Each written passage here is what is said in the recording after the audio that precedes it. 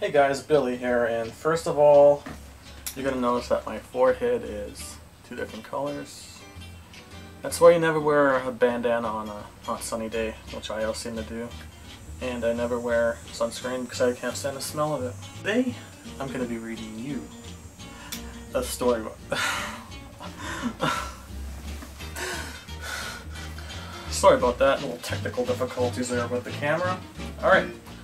I have my book right here. I'm not going to tell you what it is until I introduce you to two of my friends who will be watching me and listening to me and might add some feedback from Skype. What it's called? Skype, the phone call thing on internet. Alright.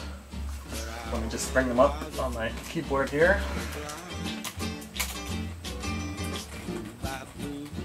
Sheila! Thank you for joining us, Sheila. And as you can see, Sheila is going to be watching me as I read my childhood story. And I got one more friend. Tony! Hey Tony. Alright. Guys, today's book is The Big Book of Serial Killers. This is my favorite book from my childhood. I read it many times, I studied it. It's pretty interesting. Alright. So I spent all morning trying to decide which tale I'm going to be reading from this book. And as you can see, I have something bookmarked. Alright. Today's story is Paul and Carla Homolka. Well, I guess technically it's Paul Bernardo.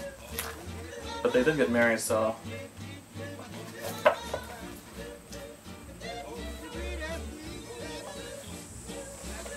Paul Bernardo and Carla Homolka, or as they're known in the States, they are the Barbie murderers? Let's see what they're called here. It doesn't matter, but as you can see on the left side, that's what they look like. And they're Barbie and Ken. Because I guess they're like kind of like perfect looking and stuff like that. Alright. Chapter 1. I'm not going to read it like that. I'm just going to put this in my lap and you can look at my face. On the surface, Paul Bernardo and Carla Homolka appeared to have everything going for them. They were both good-looking and successful, and after meeting in 1987, fell completely in love with one another. Bernardo had just left the University of Toronto. Hey, I've been there a few times. Oh, shit, now I lost my place. I'm not going to add comments like that anymore. I just left the University of Toronto and was working as an accountant with Price Waterhouse, and Homolka worked in a veterinarian clinic. In 1990, they got engaged, planning to get married the following year. Beneath this veneer of respectability, a much darker picture would emerge. I gotta stop looking at the camera. I'm gonna keep my eyes on the words the whole time.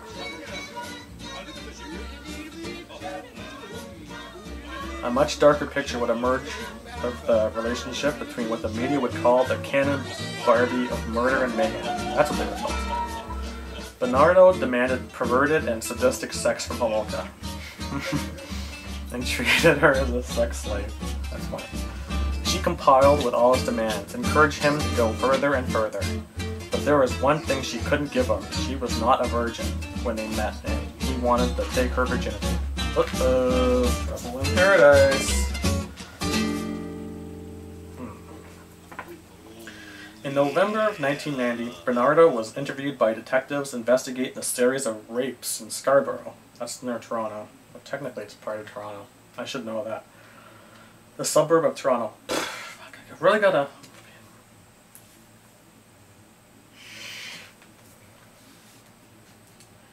Between May 1987 and May 1990. His name came up in the investigation a number of times, and he fitted the composite picture drawn up of the Scarborough rapist as the perpetrator. Oh, as the perpetrator was being called. The detectives took her... Fuck, I can't talk. The detectives took hair, saliva, and blood samples from Bernardo and sent them for forensic testing and DNA profiling. It took more than 2 years for the results to come back. Ooh. There's a couple of pictures on this page. What does that say about that camera? Carla Homolka videotaped the assault and made sure her sister had regained consciousness. Mother. And there's another picture of Carla. Let's see what happens. Shortly after this police interview, Bernardo persuaded Carla Homolka that, as he had been able to take her virginity, the next best...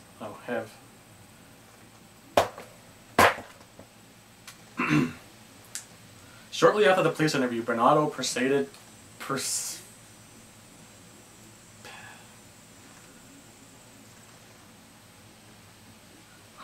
Homolka agreed, saying she would give Tammy Lynn Homolka, her sister.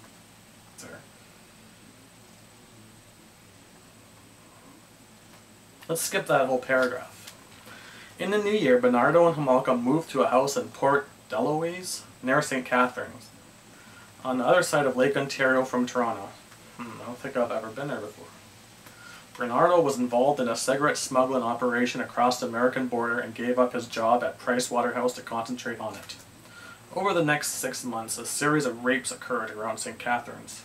The police connected them to those committed by the Scarborough rapist, but still didn't have the results of the test carried out on Bernardo.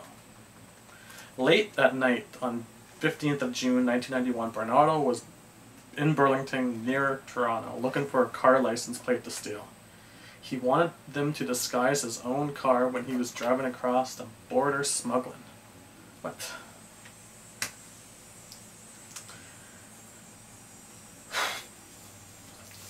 That night, 14-year-old Leslie Mahaffey got back late from a night out and her parents had accidentally locked her out. What the frick does that mean? She was standing outside her house when Bernardo saw her. He abducted Mahaffey and took her back to Port Deloise. Once there, Bernardo and Homolka repeatedly raped the young girl. The following day, they killed her and cut the body up with a power saw. Then they encased the body parts in concrete and dumped the blocks in Lake Gibson, not far from St. Catharines. This story's stupid. What do you guys think? Sheila? You?